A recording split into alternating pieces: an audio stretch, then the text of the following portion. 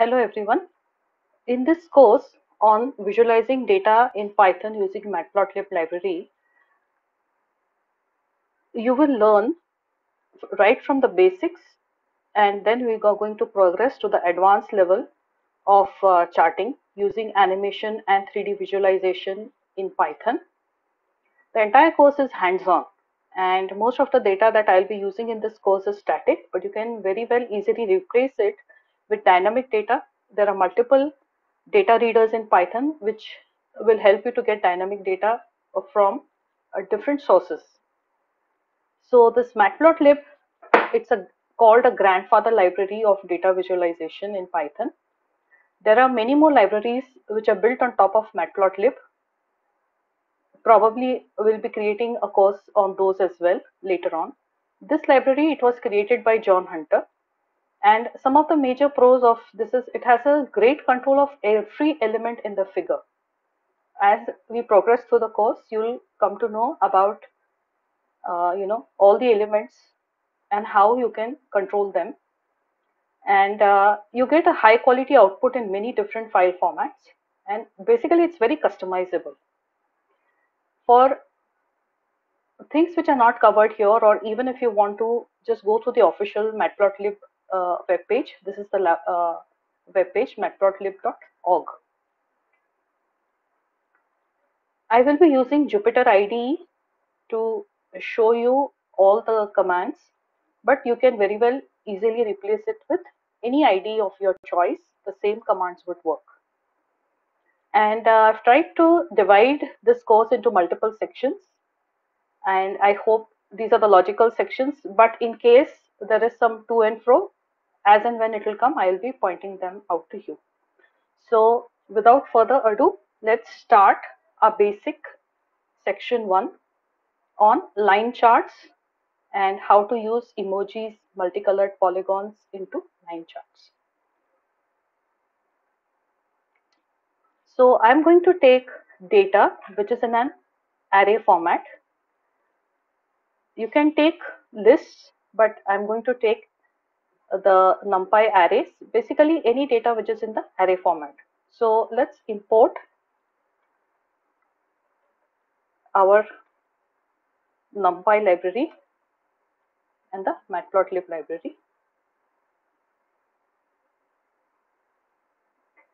Matplotlib library per se is very vast. Within that, we are going to use basically most of the times the pyplot module.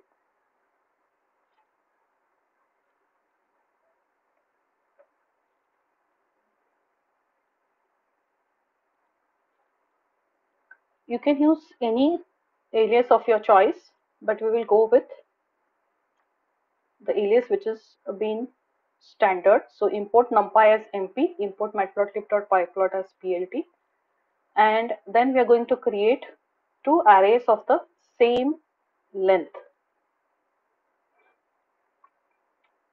And then we are going to see our first line command, which is very simple. You can just do plt.plot, and you can pass on your arrays, the x and y axes,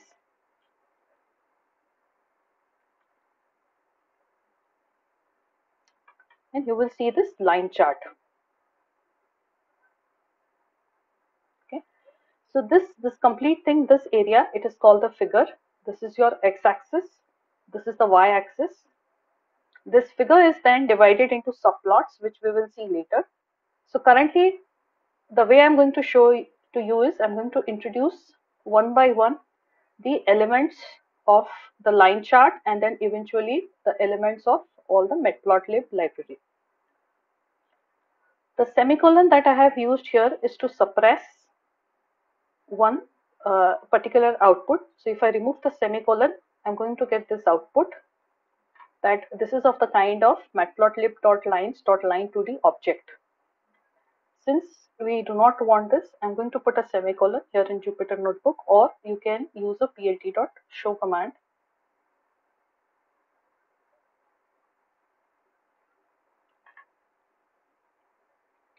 Okay, to just show this figure. So this is a very simple a line chart which has drawn these two particular lines. Now, I had said you that we need data which is of same length.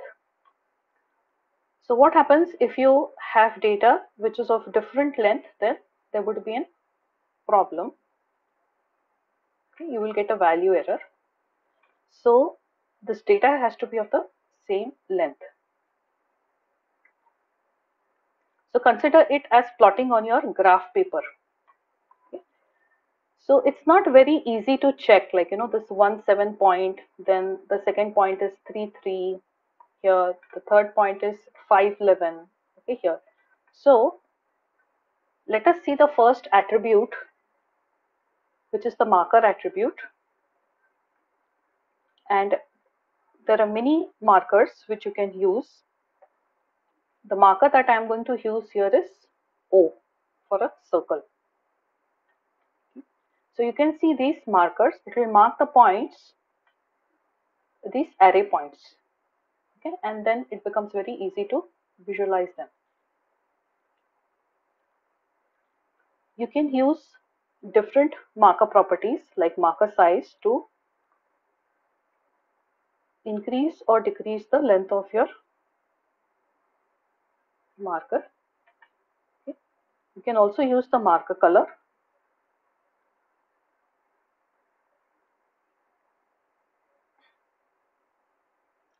So I've just put the mark and the marker color. So marker color, it has two colors, marker face color and marker edge color. So we are going to use the marker face color. And you will see that the complete face is turned to red. I'll be showing you multiple different properties of markers later on.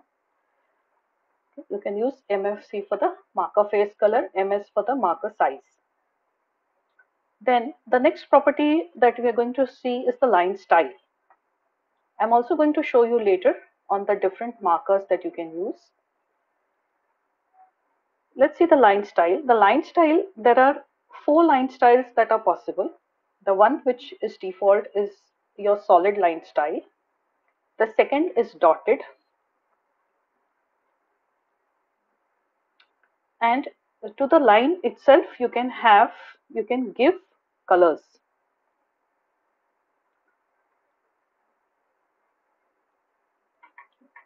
So this is a dotted line with a green color. So this line style property,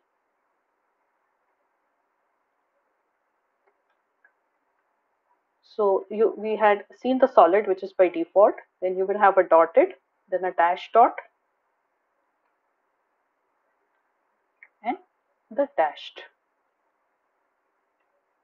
Okay. So this is a dash and a dot, and if you use the dashed, it will be all dashed style. So you can use these 4 different line styles, and you can use multiple different markers. So O is for solid. If you do a dot, it is a point, which is a smaller circle. Then you can have a pentagon shape, which is P, a hexagon shape H, and then there are different markers numbering from 1 to 12, which will give you some different styles. All right.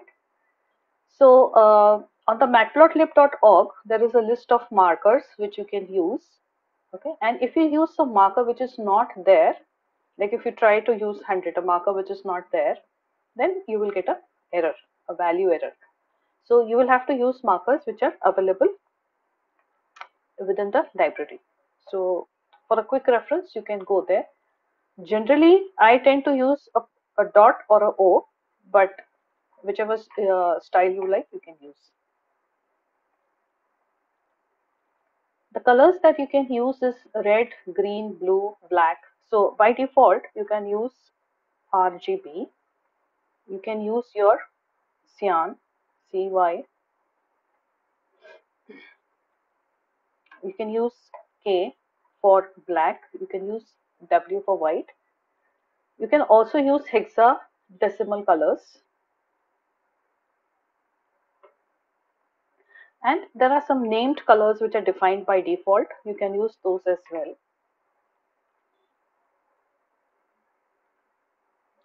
So one of the named colors is dark green. And if the named colors is some color you're trying to put in and not defined, again you will get a value error. To use a hexadecimal, so I hope you're aware of the hexadecimal color scheme. So first two for red, second two for RGB. So red, green and blue colors. And the maximum that you can have is the FF values, which is white. Okay. This is your black. Within this you can have any color of your choice.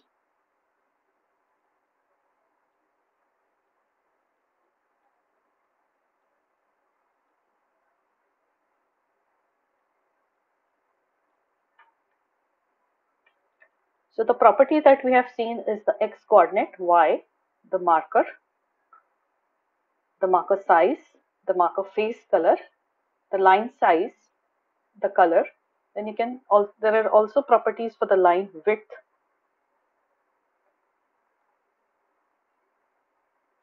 If you want a line which is thicker, you can keep on increasing this number.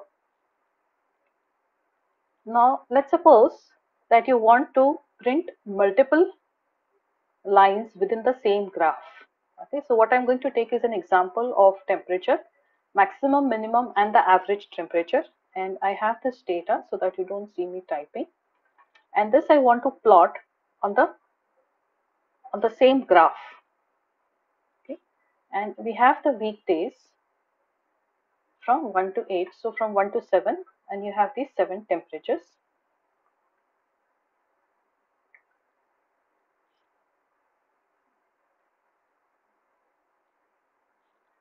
The way you can plot all these 3 lines on the same figure is that you need to use this plot command multiple times.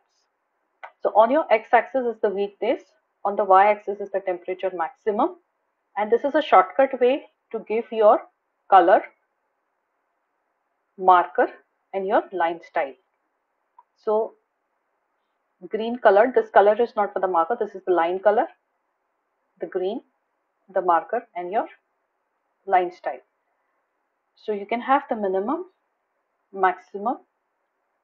So let's put the max as red because it will be hot. Minimum let us put as blue, and let's try to give a different marker here.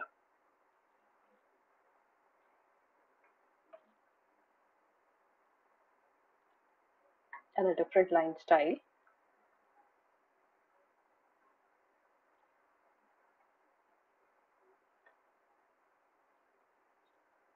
So you've plotted the weekdays, the maximum temperature. Let's plot the average temperature. Average temperature in black. Let's give a diamond to the average. And I'm ignoring the line style, so it should take solid by default. And here I want a dash and a dot. Okay. So in the same Jupyter cell, you are going to use all the 3 plot commands, and then you're going to do plt.show. So with this, you are going to see 3 lines in the same graph. Okay. So this is your minimum temperature, this is your maximum temperature, and this is your average temperature. So when you gave nothing for the average temperature, you're getting a scatter plot. You're not getting the line at all. So let us give a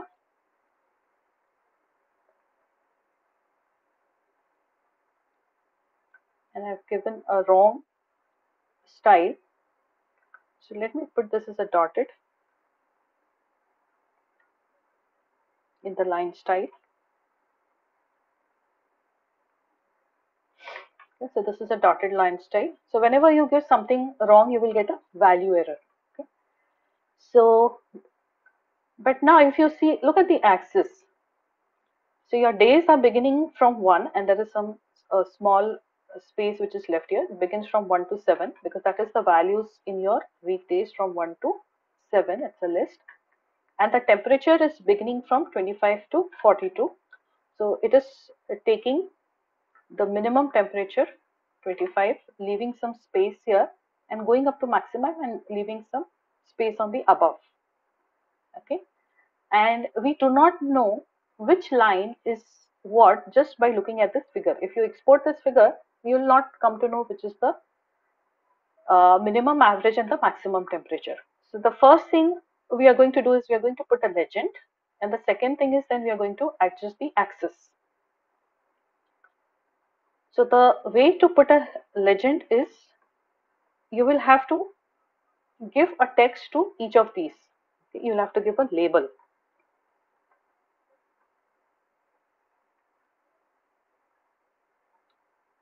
So this is my max temp.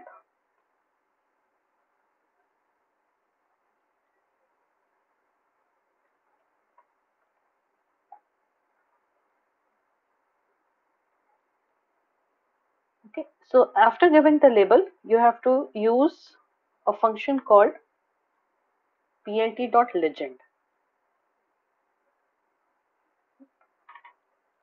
So this plt.legend by default will show the legend within the graph, and it will show where it finds space.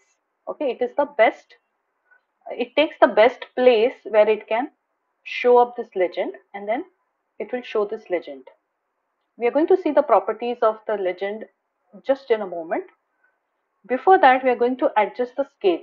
So this scale, if you want this range to begin from 1, okay, if you want it like this is starting from 1, so I want this range as well to be 1.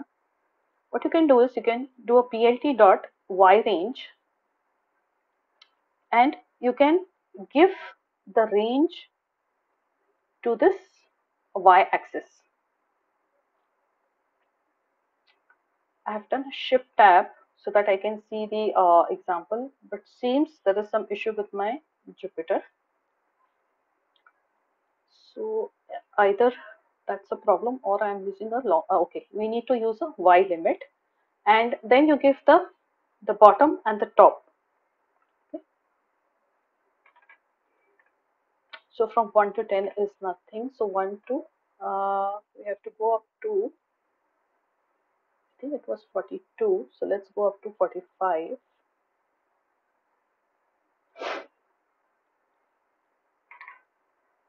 All right.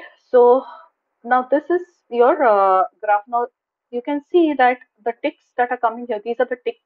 The ticks are from 1 to 7, and here the ticks are with the spacing of 5. So it automatically matplotlib adjusts the ticks.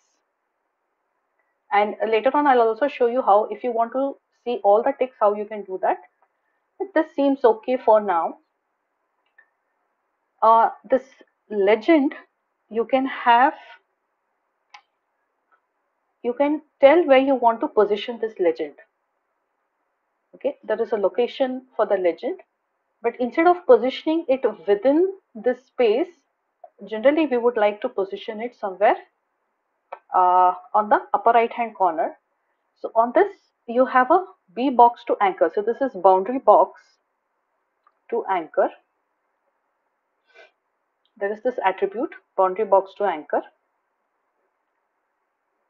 and you can give the position where you want to anchor this box. So for this, the position that I'm giving is outside of the figure. So 0 and 1 is the outside x, and 0 and 1 is the y. So it will come on the upper right hand corner. So for boundary box to anchor, it takes the position starting from here as 0 and here as 1, and then again from here as 0 and here as 1. So this point it takes as 1 1, leaves some space, and then adjust this legend. Okay, so the next thing then we have to do is give title to your x-axis and the y-axis. Like the x y limit, if you want to set up the x limit, you can set up the x limit. Since there is no requirement here, I'm not showing, but similarly when you do a plt dot x limit, you will get that function to set the limit. So what we want to give is the x label. We want to say that these are my days, and for the y label you can give the labeling that this is the temperature,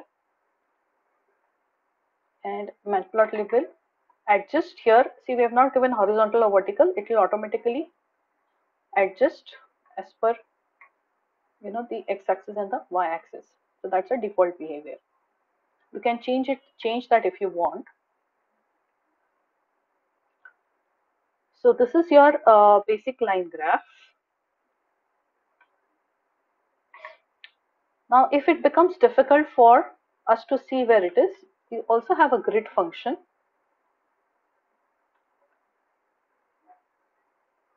and it will showcase to you as a grid. These labels, these have attributes for your, you can change the for the font, you can change the color, the font size, the positioning, you can do all of that. Okay. Let us see one example of that.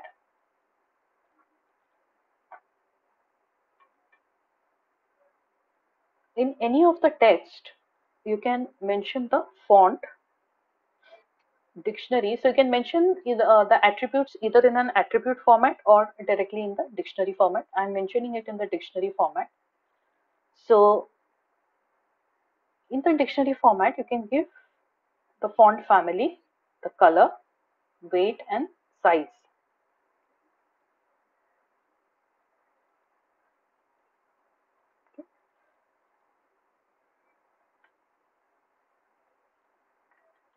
And you would see this changing. You can also give a title to this graph.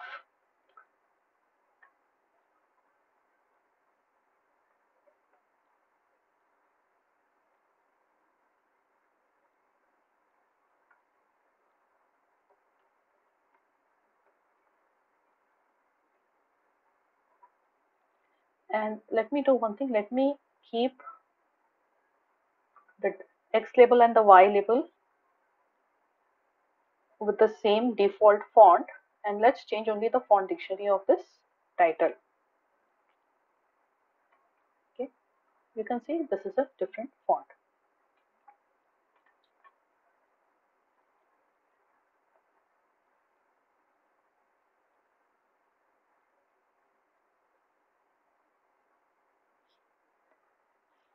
If you do not want to use the entire font dictionary, just the color and the size, you can, in this title, you can get attributes like color, etc., and you can use them directly.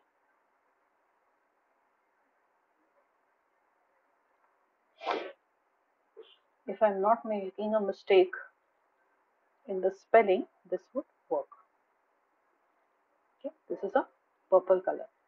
So if you want other things to remain the default, you can just use some of the and just want to change the color, you can do that as well. So it's your choice. I'll just keep the code here so that if you are following me along with this video, then you will have this code for your easy reference. Now let's suppose you want to save this this chart.